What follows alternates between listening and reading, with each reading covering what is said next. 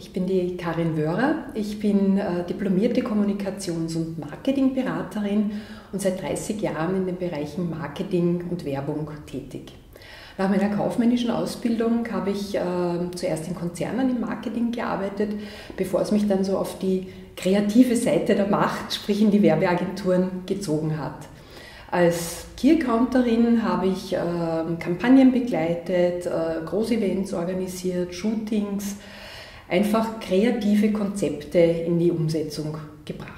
Ja, seit 2005 bin ich Inhaberin einer eigenen Werbeagentur und das Credo der Agentur Wöhrer ist: Erfolg ist leistbar.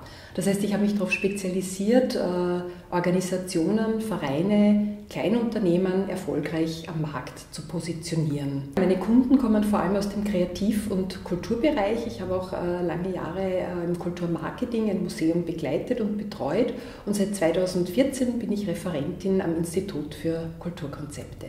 Ja, das Seminar vermittelt eben Grundlagen des Kulturmarketings. Es richtet sich an Menschen, die in Kulturbetrieben tätig sind, die einfach Marketingstrukturen in ihr Unternehmen, in ihren Verein hineinbringen möchten, die ihre Positionierung schärfen möchten, die aber auch die Wirtschaftlichkeit am Radar haben und wo es darum geht, die Vielfalt an Themen, an Aufgaben, an Medien, mit denen wir konfrontiert sind, einfach auch selektieren zu können und daraus einen professionellen Marketingplan und einen professionellen Auftritt zu generieren.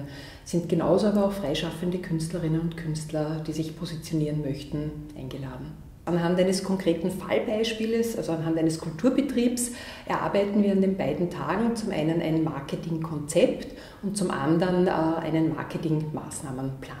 Ganz wichtig ist mir der Praxisbezug, das heißt, ich lade auch immer die Teilnehmerinnen und Teilnehmer ein, aktuelle Projekte oder Beispiele einzureichen, mitzunehmen.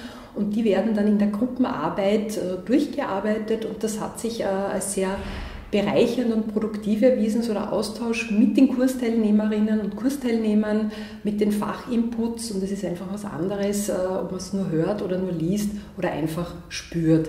Also der Praxistransfer ist mir ganz, ganz wichtig. Das heißt, auch die Teilnehmerinnen und Teilnehmer bekommen von mir einen Leitfaden oder Leitfäden mit nach Hause, wo sie dann nahtlos an ihrem eigenen Projekt andocken können.